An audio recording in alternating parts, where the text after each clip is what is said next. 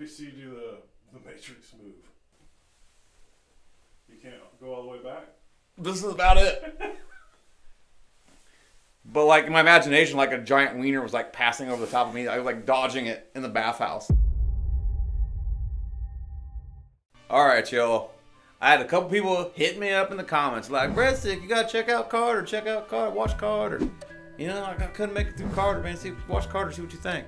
Woo! Oh, I'm not gonna lie to you, that was rough, man. Okay, I checked Carter out.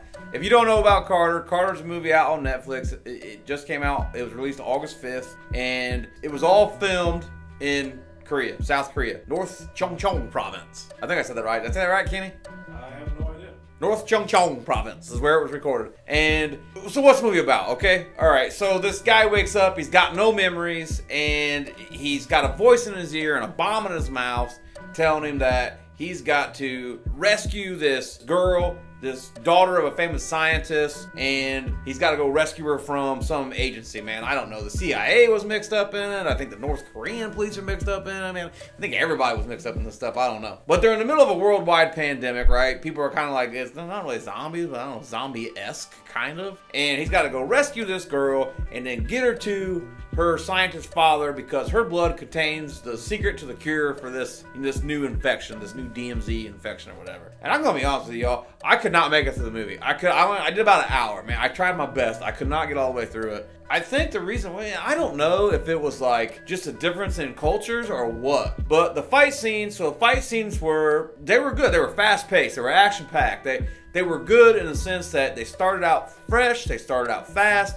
Right into the movie, but the camera work was so jerky. I mean, the camera work was real jerky. That's not what we're used to in our American fight scenes. You know what I mean? Our American cinema is smooth, it's rolling. Sometimes we get like the slow motion or something, you know, like Matrix style, you know. I can't get my leg up that high, but you know what I'm saying, okay? We got our American style fight scenes, and this was definitely Korean style. Real fast, real jerky movements, weird pivot points. Camera work was definitely different, and that was hard to watch. And then the first fight scene happened in a bathhouse. I mean, like, I don't know what other countries got going on, but who wants to sit around with a bunch of other naked dudes in a bathhouse? And like one bath, they got these dudes like upside down, like they're gangsters, and they're like torturing these dudes in the bathhouse, but we're like in the bath with them, like while they're torturing them. Like, what kind of gangster wants to get naked with his torture victim and then get down to business in the bathtub with him? I don't know. It's kind of weird. There was a lot of wieners flopping around in the first fight scene. Like, I don't know, man. I don't know what them Koreans got going on over there, but I wasn't really down with all that business, right? But I powered through.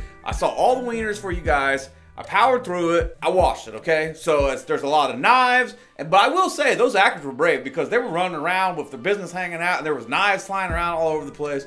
I mean, I know it's just a movie, but accidents can happen. You know what I'm saying? They could have Lorraine and Bobbited somebody on accident, and that's it. You're just out of luck. It just happened. It's just done. It's boom, it's over. So that was kind of off-putting a little bit, right? Camera work and the wieners. There was a lot to be put off by right there. So I kept rolling. I tried to tough it out, but the dialogue was just like, I don't know if that's a culture thing too, but like some of the dialogue was super cheesy. And I mean, I know sometimes in our action movies, they're a little over the top, right? Sometimes you get an action movie and the dude, you know, kills like 37 guys with his bare hands. Okay, that's a little over the top. I understand. But it looks cool and it sounds cool. And these guys are like, see you at the office on Monday, Carter.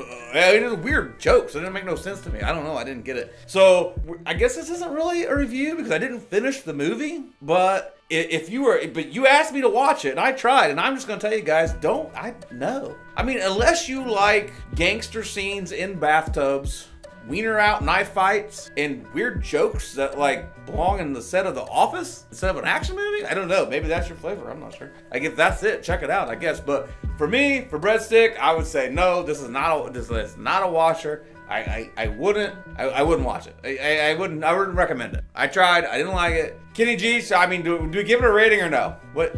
Yay or nay? Sounds like you saw enough breadsticks in the movie.